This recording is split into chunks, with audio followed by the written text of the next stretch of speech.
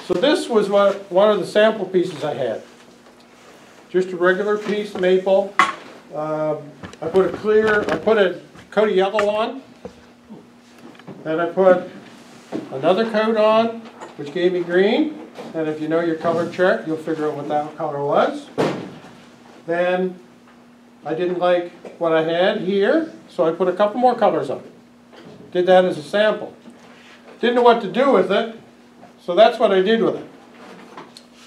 I wanted a wide rim so that I could have something to do some pyrography on. Pyrography is new for me, and that was actually the second one. This is the first pyrography. Don't put it too near the paint. That's okay. So this is just a piece of maple, finished on the inside.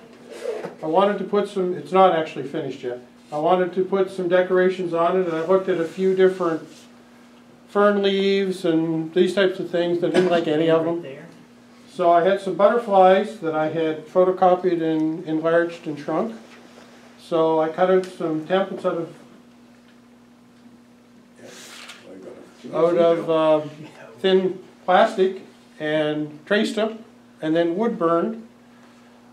Not being very proficient at wood burning an arch on an arch is not easy.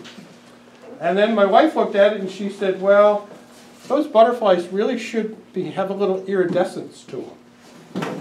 So now I have to get my airbrush out and get some iridescent and put some iridescent colors on them. So it may show up again in the fall if I ever get it finished. This was the second round of wood burning when I did these, and you'll see that the arches are not great because it's hard to get a wood burner to go around an arch, even if it is a flat surface. So what I wanted to bring these up and show everybody was, just don't make a regular bowl. Do something with it. Look what won first and second place in our competition. 2 pieces had wood burning on them, 1 piece had some decorative finish. Kind of think outside of the box. Do something extra. We can all learn, doesn't matter how old we get. And if it's not good, redo it a couple more times. I'm going to use some of those pieces of this. That's not possible. So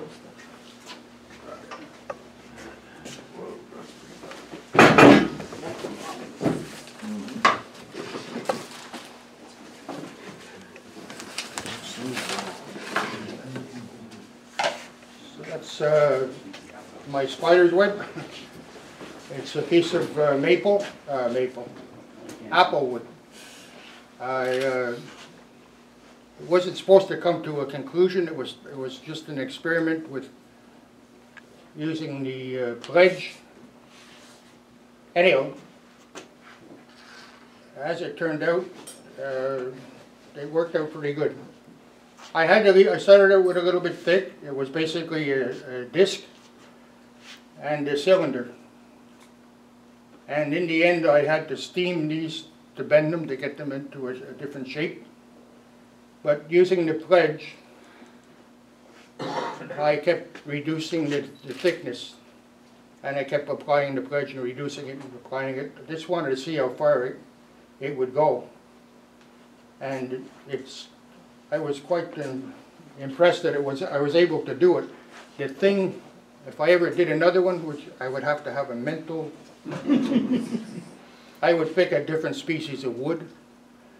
The apple wood, when you get into the inside, especially in the core, it tends to have a lot of fractures in it.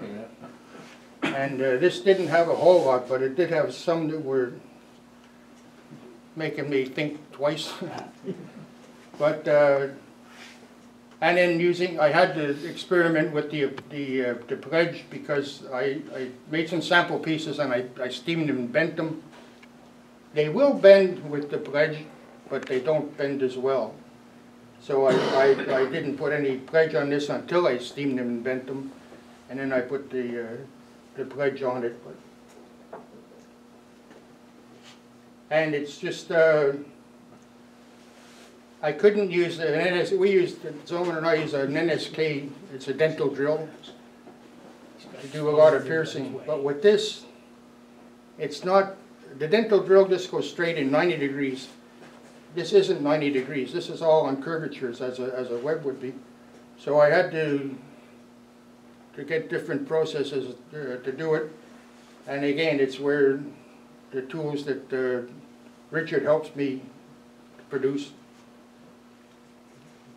Anyhow, that's my spiel on my spider's web.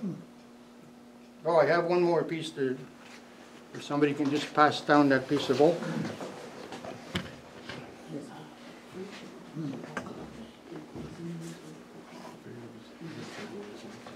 I was given this piece of oak burl by Dan Graham. And again, I'm going to have to find out what I did that pissed them off so much to give me this piece of wood. Miserable.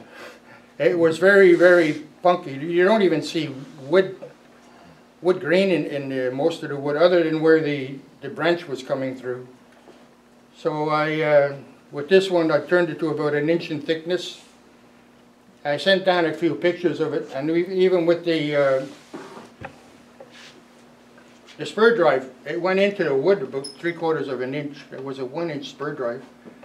And so when I turned I turned the outside shape of it, and then I put the pledge on it, and a lot of pledge. It just soaked it right in. And then I hot melted this piece to a block of wood that I could put in the chuck.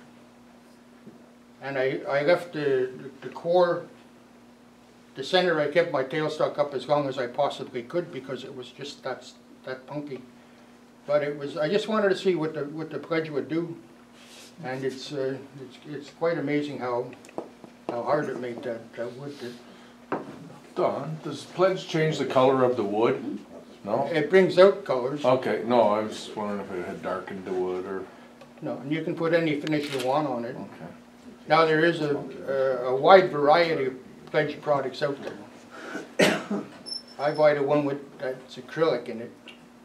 And it's the acrylic that changes brings out the different colors. So, Anyhow, do they sell that at like Sobeys or Superstore? Or? Yeah, Walmart. Home Hardware is the Home Hardware. And I bought it at Walmart before. Okay. You did that cherry burl, did you also use pledge on that? Just in one section of it, Your whole just at the demonstration. neck. Yeah. So you did use it, and it helped considerably? Yeah, I just didn't want it to come apart while I was For sure. when I was turning it, because at the neck, with the I call it centrifugal force. I don't know what it is actually, but when it's rotating, if there's a void in the neck, it will tend to separate. I've turned them before with voids in the neck, and I had to put another piece of plywood, a disc, on that void. Put a collar on it? Yeah, and once I finished it, then I took it off. But again, you have to put the finish on. I use double boiled linseed oil and then a Turner's polish. What that does, it allows the good adhesion to the hot melt. But then when you want to take it off, a lot of times it'll just pop right off. And if it doesn't, you just take a heat gun and heat it up. Take something cool like a screwdriver or whatever, just roll it by it and it'll pick it right off. So, if you had a piece of wood that was really punky, could you soak it in pledge for a little while and then, or do you just sponge it on? You could, but it's only going to go in so far, right? So what I did with this one, I turned this outside edge, so it was still 1.5 inches in thickness, and I didn't do anything to the outside. I took it off the lathe. I put a lot of pledge on this, and then I took a wooden block and I hot melted it. I turned it to this diameter, and I hot melted it. And the glue sticks to pledge. Yeah, it didn't matter because I didn't mind. I wanted it to stick. I wanted it to stick really, really hard because I parted it off. I left enough material that I could part it off. it was gonna be waste anyhow. Okay, yeah. The thing that I wanted was to hold it together. It was that, I've seen a lot of funky wood in my life, I've never seen anything The world record like there. this. So I'm gonna meet Dan and ask him, what did Here's I your do? cursed bull. But again, like I was saying, when I started to do the inside, I left the tailstock into it, and I worked this way to the bottom, and so it was about at least an inch in diameter, and then it tapered down. And then when I wanted to take it off, I thought I'll just take it down. We got down to about 3/4 of an inch in thickness. It just disintegrated. Boom. It was gone. But anyhow, I just wanted to see what the pledge would do, and again, it worked out okay. Worked out good with this one too. Don, did you put that up? These are just two more pieces out of the Yeah, or you yellow just- birch burl that I helped a friend get there earlier. It was 4 foot in diameter and 5 foot high. And I brought in a couple of pictures, just gives you a relative scale for those that hadn't seen it before. But anyway, they just about nice, I like them. We can give you a hand, but I can't. Chris and Dawn, Hey? This was a salad bowl, and it still is.